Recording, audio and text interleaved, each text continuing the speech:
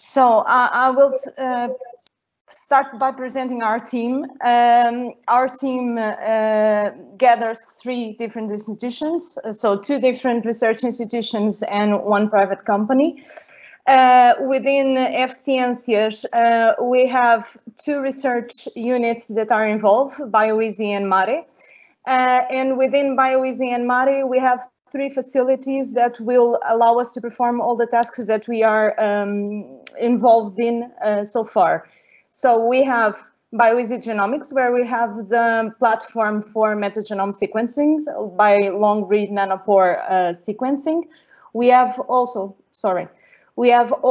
within Biotox an analytical facility that comprises both physiological and biochemical measurements like an imaging PAM, an UPLC, and we have also an X-ray total spectroscopy, so we can perform elemental analysis. And from our university, from Seville partner, we have also some consortia of bacteria that we will test within the REVINE frame. So FCiencias team is comprised by me, by Bernard, Jennifer, Monica, and Ricardo, which are the postdocs that will work with us. Ricardo is the head of the biogenomic facility, so we will work close with him to develop the analytical pipelines. And we have also the involvement of 2 PhD students from my research group, Gonçalo and Catarina. And we have made 2 applications for the FCT fellowship program this year. And Ana and João will probably, almost for certainly, join our team also in the project. Apart from the FCiencias team, we have INIAV, and INIAV team is led by Jorge Cunha. INIAV gathers the ampelographic field from Portugal, so we have a representation of all the traditional grapevine varieties, and we have also a crossing program that was started by Jorge. From INIAV team, we have João Brazão and Francisco that will join us also in REVINE. And we have our partner, our company partner, AVIP, this one is led by Miguel Caixão and also gathers Ana Chambel, Joana, and Sergio within the team. Considering our experience, so my team is GPS Lab.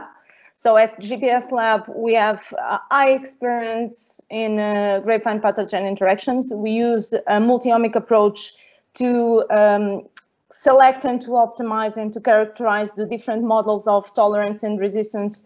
And we are now with different approaches that allow us to have a concerted view of grapevine pathogen interactions.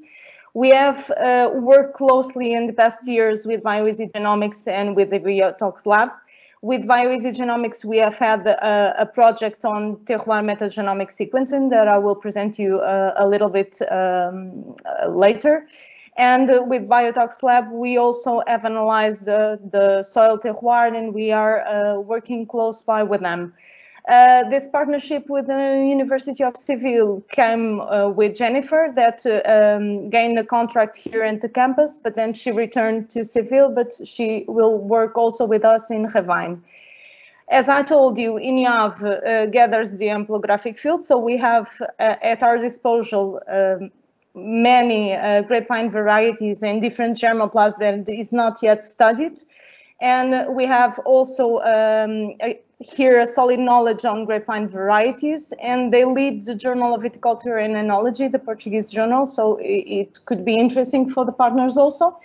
At AVIP, we have an experimental field nearby Lisbon, so it's more or less 30 minutes by car. And they work close with producers, and they have the availability for us to test our approaches in their experimental fields. So considering the state of the art, what we know so far and what we have done so far.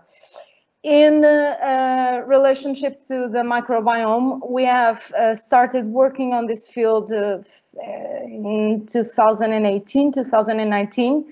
And we started by optimizing the pipeline at BioEasy Genomics. So we work close by with the producer in the north of Portugal that has an organic vineyard that it was the first certified organic vineyard in Portugal, and they have made us a challenge of characterizing the terroir-associated microbiome, because they wanted to try to correlate the stability of the wines that were produced at each one of the terroirs with the soil properties. So we went there and we made analysis of the soil and of the plants, because they have the same variety represented in all of the terroirs. And we were able, through elemental analysis, to have 100% classification of the terroirs. So this was an interesting approach that can also give us some hints to REVINE. And we have established the pipeline for the metagenomic sequencing. So we used Agridion at that time. And we basically went through all the pipeline and we stopped at data analysis.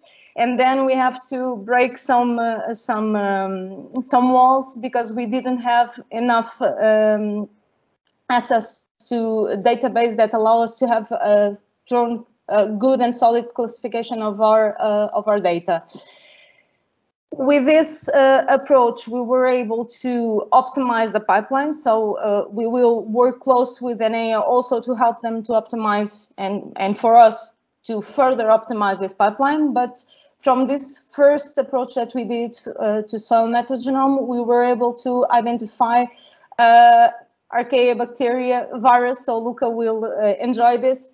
And the ones that are less represented are the fungi. So we are working on this now to try to improve it.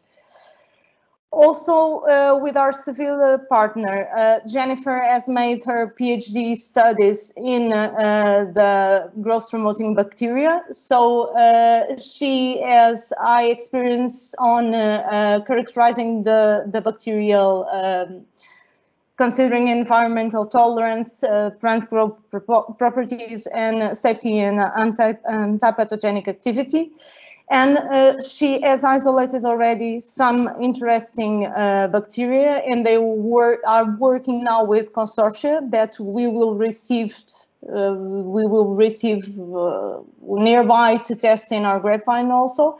They have isolated this consortia from Spartina maritima, which is a halophyte from the salt marshes at the south of Spain.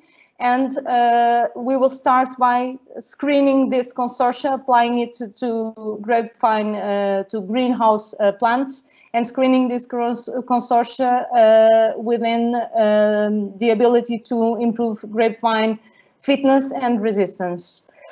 Considering the alignment with the REVINE work package and tasks, so we will participate in tasks 1, 2, 3, 6, and 7. I'm one of the leaders of task 1. George will be the co-leader of task 2.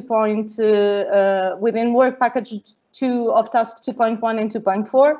And Avip will participate mainly on work package 2 on the application of our approaches to the field and on the experimental field trials. And basically the approaches that we are thinking are here in the resume. So within task 1.1, the design of microbial consortia, we want to evaluate the one that is already isolated, and we want to test it here for immunity improvement. We want also to go. Sorry.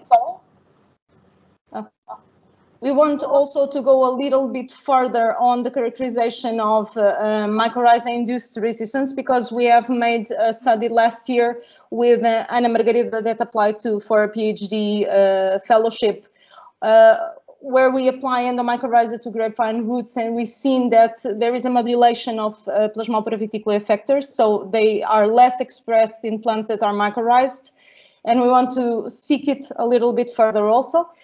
we will evaluate grapevine genotypes within task 2.4 with the INIAV because I have a collection. George has a collection of some crossing varieties and of minority cultivars that are also promising to REVINE's aims.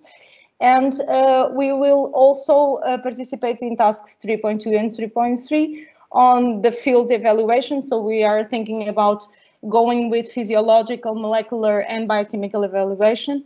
And also with this collaboration with ENEA and Cyprus for the metagenomic analysis. Within this task 3.3, we have to establish sample collection and analysis protocols. So we make a more defined protocol within the different partners and within the different countries. So this is mainly our approaches and our aims. I bring also here information regarding the OIV research grant programs. I already sent it to Luca, but probably it would be interesting also for REVINE. Applications are until the 13th of September. Thank you.